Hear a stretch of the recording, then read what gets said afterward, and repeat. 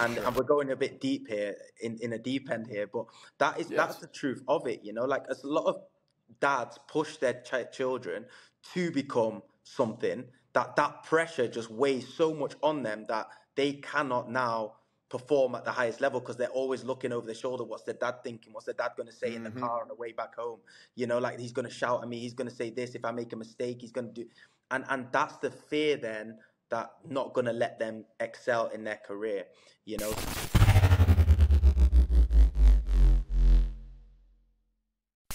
with that being said, I dove a little bit into your history. I see your dad was a big footballer, so that's why you made the move to England. Did you get a lot of inspiration from him? How did you develop the love for the game? How did you get into football? So honestly, like my dad is my biggest role model. He's someone that I look up to, not just for what he accomplished, not just for the Champions League that he plays and all of these amazing things, the double that he won in Holland, but more of the man that he is. I think, like you'll see a true man when he goes through trials and tribulations and goes through things and stuff like that. Like when things are going amazing, like it's easy to smile, it's easy to be happy. But when things aren't, and I saw my dad go through so many, gone through life, and to see how he handled life and how he handled certain things and what he did was vital in my upbringing, was vital in my of why I actually am still playing right now. I think, he was someone that experienced everything that I was going through. So I was living with someone that had gone through everything that I'm going through. So it was like, I remember going through life, like I only wanted to play football. From young, all I can remember, I started playing for Manchester United when I was 6 years old. So football was my life. I remember, my dad says it all the time, like how he asked. So it got to around 12 years old, and my dad asked me, "Listen, Kenji, do you want to be a professional footballer?" And I said, "Yeah, man, of course I want to be." He said, "Do you want to do everything in your power to become a professional footballer?" And I said, "Yeah, what's life without football? Like, there's no life without football." And he said, "Okay, from now on, I'm going to treat you like a professional footballer." And that wasn't always easy. And there was times, when I wasn't playing, when I was on the bench and I was thinking, I was crying in the car and I was like, this guy and that guy's upset. And he just let me cry. He just let me get it out. He let me let it out. He let me go. And he said, "Well, Kenji, you chose this. I didn't choose it for you. The coach didn't choose for you to be a footballer or not. The guys didn't. You chose it."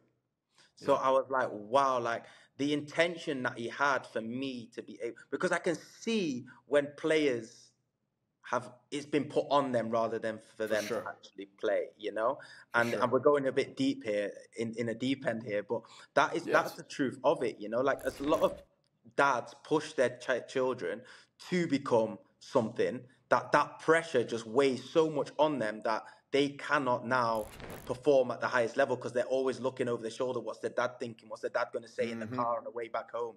Like he's going to shout at me. He's going to say this. If I make a mistake, he's going to do. And that's the fear then that not going to let them excel in their career.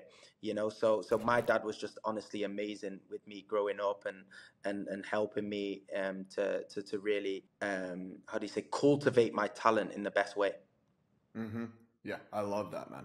What do you think were like some of the biggest tests that, he voluntarily put you through to see if you actually wanted to be a footballer? Because like you said, it's very easy to say you want to be a footballer, but to do those actions and consistently day after day at the highest level and maintain that standard is not easy.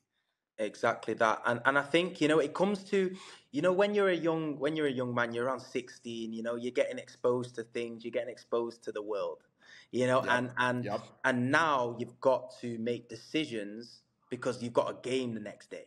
So now it comes to Saturday, all your friends are going to this party, all your friends are going to this place, and all your friends are staying up late playing plays, all your friends are doing certain things that you want to be involved in because you don't want to be left out. And then my dad says, "Well, Kenji, do you want to be a professional footballer or not?" Yeah. Well, you know that you have to be home by 9. Yeah. You have to do, and it's just like, and I never asked him. Like, can I go to this day? Can I go to there? I always said I want to be a professional footballer. And I always felt I didn't want to also let him down, but I didn't want to let myself down. 100%. I didn't want to Yeah. look back at myself and be like, I didn't give everything to this. Yeah. Because to be honest with you, like growing up, like there was no other option. I was being a professional footballer. There's no other option. Like that was it. Like there was no way. There was not like a plan B or a plan C, or if this doesn't work out, I was like, I am becoming a professional footballer, whether people like it or not. That is what I'm doing. Everything in my power to become that. So nothing was going to stop me from achieving that. And I think, you know, it got to a point where these things happened, you know, like where it's like, well, there's a party, my best friend's party on Saturday. What do I do now? And honestly, and to be real with you, like it cost friendship. Yeah. It cost my upbringing. You know, it cost me missing out on things where, you know, family parties. It cost me these things. But that is why I always say it's not for everybody. 100%.